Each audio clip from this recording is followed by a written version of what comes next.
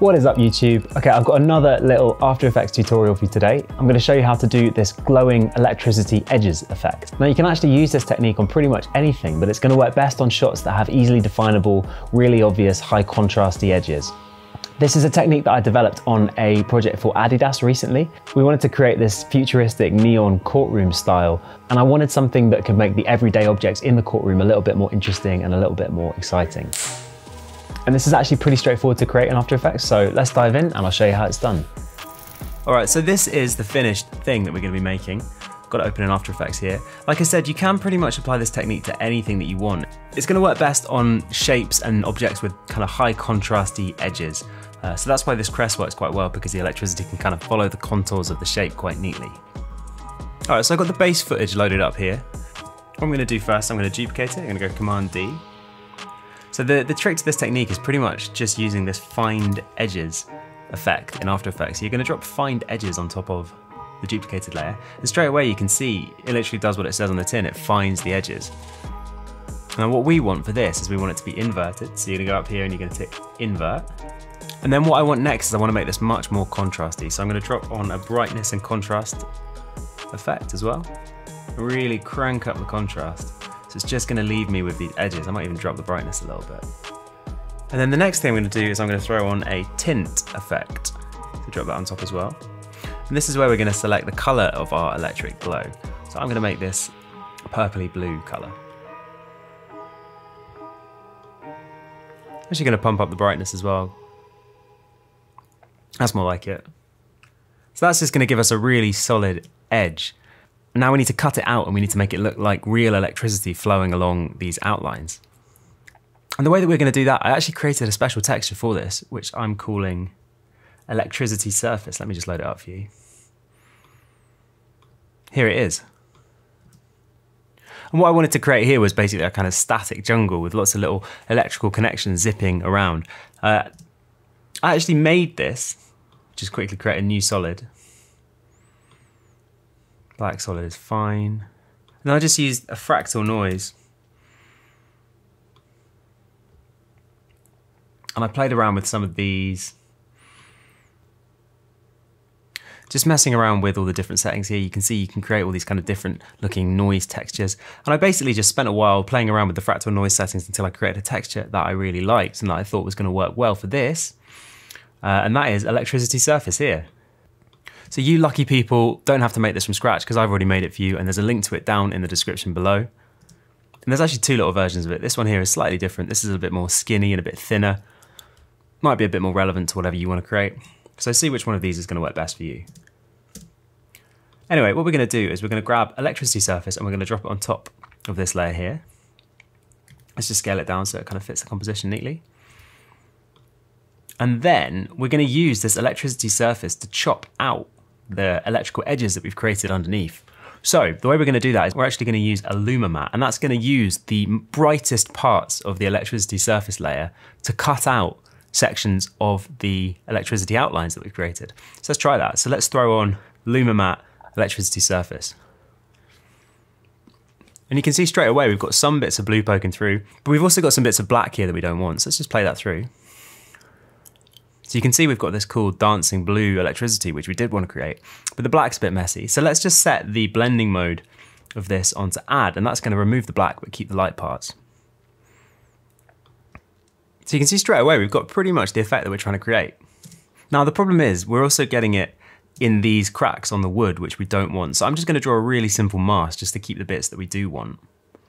And I'm going to go into my electricity surface layer, and I'm just going to literally go grab the ellipse, and I'm going to just draw a mask like this.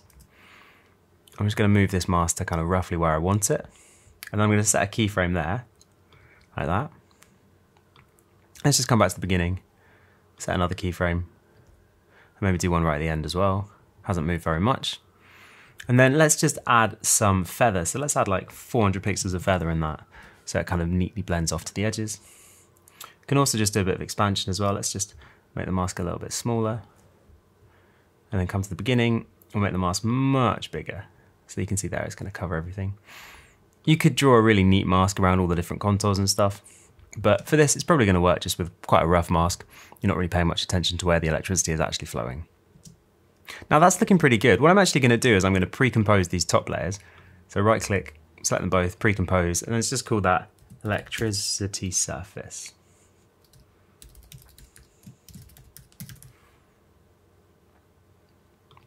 Hit OK, and we've got our surface there. Let's just have a look at this by itself. We're going to hit solo.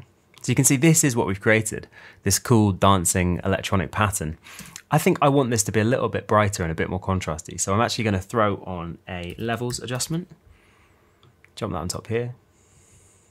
And then if you zoom in, you can see we're actually getting a bit of fuzz and static in these kind of areas that aren't edges. So let's get rid of them by just dragging the left-hand edge of the levels curve like this.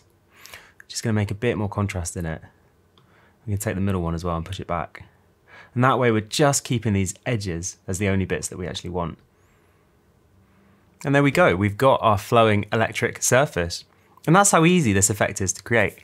Now, what I had in the original version is I added a bit of flicker into this as well. And the way that we're going to do that is simply by keyframing the opacity of this. So if we hit T, it'll bring up the opacity. And then we're going to actually click on the stopwatch here. Let's start it off at 0. There we go, add a keyframe, maybe 5 or 10 frames in, we'll come up to 100. And then let's drop it back down again, so it sort of flickers. So drop it back down to 20, and then go a bit further on, bring it back up to 100. And then let's make it sort of slowly fade out across the whole thing. So come right to the end and grab a keyframe of 0 at the very end there. So play that through, you can see it sort of comes on, flickers, and then goes back down again. So that's pretty much it for this effect. Now I'm just going to show you a couple of other things that you can do to make this look a little bit nicer. The first one that I would do is I would add a glow. So you're going to go over to into the effects, you're going to type in glow.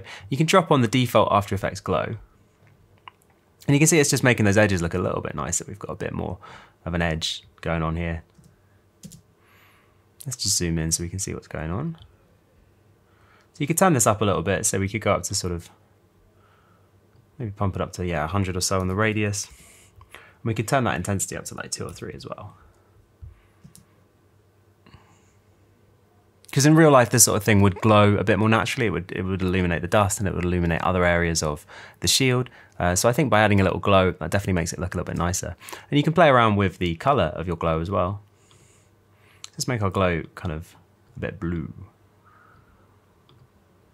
Change color B as well.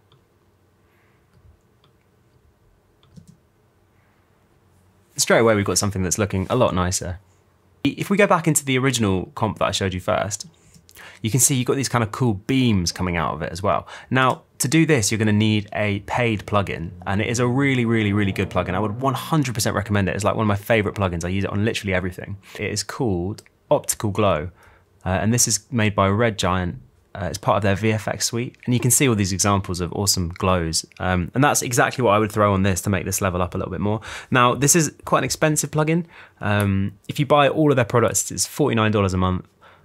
But it looks like if you're a student or a teacher, you can get a super, super good deal on it for only $2.99. So if you've got a student account or you're learning, definitely take a look at the Maxon VFX suite and particularly the Optical Glow.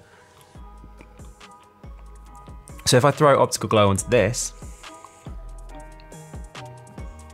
I'm just going to turn off the default After Effects glow. You can play around with some of these settings. So I just think we're going to end up with something that looks a little bit more realistic and a bit more natural if you use the Optical Glow plugin. But you can definitely get a good result by just using the inbuilt After Effects glow. And the main reason that I want to use Optical Glow is because of this really awesome feature called Radiate. So if I just pump up Radiate a little bit, you can see we're going to start to get these cool beams coming out of it. And that's just going to add a whole nother level, a whole nother dimension of awesomeness to this. I don't think there's any easy way of doing these beams with these kind of radiant features in After Effects by default. I think it'd be really, really difficult. So that's why this plugin just adds so much more to it. Because if I play it through now, you get these really cool beams coming out of it. And it really does look like a super cool, futuristic, electrified shield. So I'm just going to show you one other little thing that I did using this same technique, and you can see the same thing in action. This was a thing I made for the rapper Gigs, and the idea was that he threw this scrumpled up piece of paper at the camera. You can see him about to throw it here. So the idea was that he threw this scrumpled up piece of paper at the camera, and you can see as the, let's just turn the sound off. You can see as the paper comes towards him, you've got the kind of the same electrical glow edges thing going on here. And I've done the same thing in the text. So we'll just play that again so you can see it. Take a look at the ball as it comes towards the camera. You've got the blue electrical glow, and then the electricity runs across it just before it unfolds. So that's another example of this technique. There's something else that you can do with this. But as I said at the very beginning, I'm pretty sure this would work on literally anything, any object which has good contrasty edges. So I'm excited to see what you guys create using this newfound knowledge. And that is it. I hope this tutorial was useful. If you've got any questions, please do leave me a comment. I'll do my best to respond. If not, hit like, hit subscribe, and I'll see you for the next video.